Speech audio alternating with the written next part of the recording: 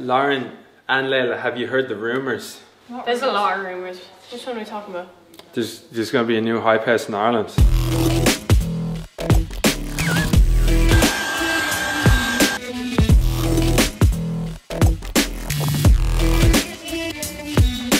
Do you tell me what's going on? Oh, we're going to do a little power cleanup thing for 10 minutes. Because, like, look at that. And who did that? I wasn't even here yesterday and I have to clean up their mess. We're all partially responsible. Me? We're all partially responsible, which means nobody's fully responsible. No, hold on. We're doing this together. We clean together. I don't give a fuck who made the mess. Clean the mess. Loud noises! It's just like my TikTok that I did.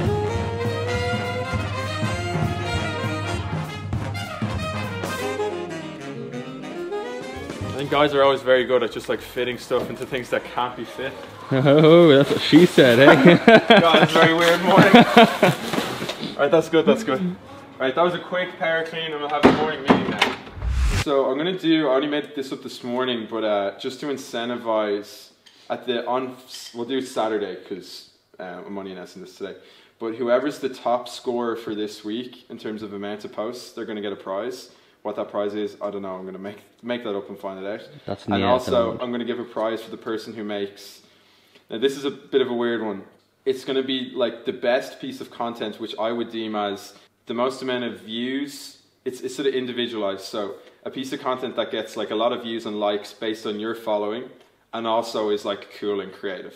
Now, I know that's very subjective, but me and Jake are just going to judge that. And that person will also get a prize. And then this is a slightly separate thing, but I guess I was having conversations with Jake yesterday, and this is just not about today or this week, it's just about your guys' life in general. I think it would be cool, even for a couple of minutes, to just go around the room and say, like, what outside of this house and outside of this period of time here, like, what are your broader goals? And I guess I want to start the conversation around, Lauren has said before she wants to be like a presenter. Obviously that's like a longer term goal than in the house. Like, where do you want to go later in life, do you think? And let's start talking about, we'll do the day to day obviously, but how can we facilitate you guys to like grow into that career that you want to have? So Dara, what's your longer term, you don't have to have a master plan, but what would be a longer term plan for you, do you think? For me? Yeah. Well, I suppose in the future I want to turn my current company into a full-on production company, and in 5 years time I want to have like X amount of employees, stuff like that, have like an actual production house. I mean, I want to really grow on YouTube. I want to hit 1 million and then keep going from there. And what would you like, Andrew? I'll reap the benefits of Probably just kind of expand and grow, expand my kind of photography and potentially on the video side as well, and then in terms of kind of business, kind of just keep up the law side and just use that as a backing for all the kind of future business. I think for the moment, like, I just really want to grow my YouTube because I actually really like making YouTube videos and I like editing them as well, so I really like doing that and I want to get a bit bigger on that. And I think probably long term I just want to grow, but I want to like make connections with as you said, like I should have like texted Little Hoodie when he followed me the first time. Because like I have a lot of people say that follow me in the UK, and I'd love to live in London one day. So I need to like make connections with them. So I have a services business right now, which is video. So like I provide a video service. So like I'm no different to a plumber or like an electrician. It's sort of like someone has a problem and then I make that video for them.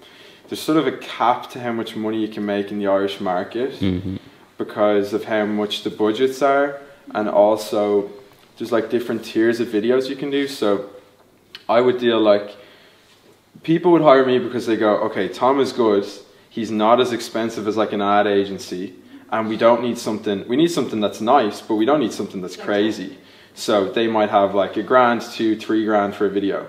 Then there's another area where you go to ad agencies, which is like places like BBDO, where Coke go, we have $100,000 for a campaign, and then they subcontract everything down. So they'll say, we want $100,000 campaign for Christmas, we're going to put X amount into video, then the ad agency subcontracts the video and takes their cut. So if they put $20,000 into video, they might give $10,000 to freelancers.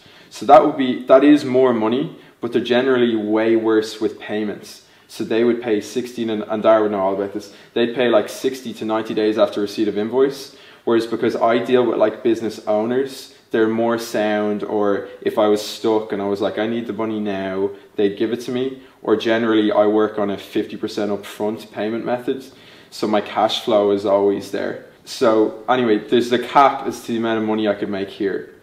So there's a couple ways of doing it. Either you employ more people and get bigger, so I become head of sales and I get more business in, and I have people to do the editing and the videoing, because obviously there's only so much time I could spend video and editing. Or I go, I'll just move to another market. But I don't see myself as a video person. I'd prefer to just have that in the background to make a bit of money and then try a product business next, which would be like a fucking energy drink, or like not my name attached to it necessarily, but just like any e-commerce brand you could think of, like a fucking watch, a drink, a course, like anything. So that's the next business I'd like to try. I think product businesses are interesting because they have more scale to them. So you could sell, as an example, as an energy drink, you can sell that anywhere across the world. I can't sell a physical video anywhere but Ireland because I'm in Ireland. So product businesses have more scale, but they're not as good as software businesses, because product businesses require you to put a lot of money into stock. So if I was getting cans, I might have to put 20 grand into cans, and I need to try and sell them all. And if they don't sell, I'm in a deficit. Whereas when you build a proprietary piece of software, you can sell it anywhere across the world at no additional cost once you've made the software. So for every can that I'd sell, I still have to spend like €1 to make the can.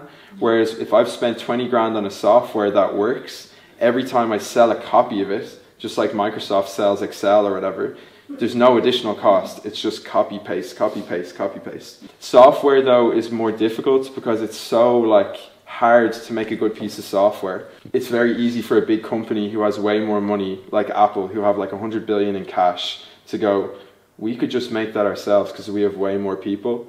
So although software businesses are better, they're way more viciously competitive. And the good side of a services business like mine is like, when people find a guy that they like, they never leave him, really, because they're like, why would I be arsed moving somewhere else? Unless you fuck up. Unless I fuck up, yeah. So that's why like customer service and everything is very good. It's very important, sorry, and being punctual. And that's one of the reasons why we try and be punctual at the meetings. It's because obviously it's sort of run top down from me and Jake in terms of how we want to run the house, is how we'd want to run our own businesses. It is about being punctual. It's about being professional. It's about like producing good work, if that makes sense. So so I'd see it as a services business, a product, see how the product goes on. Maybe software is too hard for me to do, I don't know. Like maybe you need to be a super genius to do that, but I wouldn't want to be stuck in a services business my entire life. Nia, have you heard the rumours? Rumour? The rumours, yeah. Of what? Of another house starting.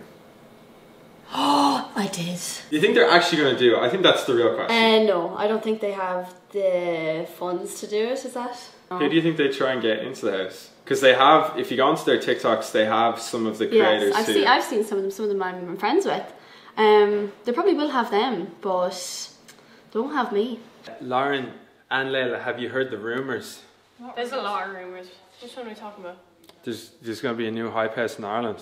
Have you heard of that? No? Gym plus coffee, like, or... Have you heard of them like saying they're going to start one? No. No. What would you think? Do you think they're actually going to start it, or is it just hype? I think it's hype. Great opinions by Lauren. Layla, what do you think? Is it real or is it not real? It's kind of weird. Because like, what are you going to do? Sell your clothes in the house? Like. Yeah. I think they'd probably just put up the money and then have the creators in the house and then all the creators wear the clothes. Do you? I don't know. That was the girls. Yeah, so addressing the rumours is that Gym Plus Coffee, which is a well-known e-commerce brand here in Ireland, have been putting up on their TikTok that they're basically hinting at they're going to start their own Irish hype house. I don't think they're going to do it. I think they're just doing it in a nice way just to get a bit of hype and to sort of hop on the back of the Go House. They're sort of putting up influencers that they've worked with before and saying, do you want to fulfill our dreams? Because I guess that's sort of been the narrative of this house, is that brands who get involved in this house, or just the house in general, is trying to fulfill the dreams of Irish creators. I think that's a very authentic message, because me and Jake and other people are putting a lot of money into actually making those dreams a reality. We're paying for the people behind the camera, we're paying for the house, we're paying for the food, we're paying for everything. Just putting up a TikTok saying that you're going to fulfill the dreams of Irish creators and you're going to make a hype house means nothing until there is another house made, until more creators are put into it. There's obviously a lot of logistical things that people behind the camera wouldn't necessarily know about, such as what talent pool are they going to pick from? We've picked the creme de la creme here in Ireland. There's not many more to pick from. Otherwise, if you got a bunch of people who have no following or people really don't know at all, it would look very bad. I think it's just someone trying to be clever on the Gym Plus Coffee social media page. I think it is pretty clever. It's getting me to talk about it. It's getting a few other people to talk about it. But do I think it's actually going to happen? No, I don't.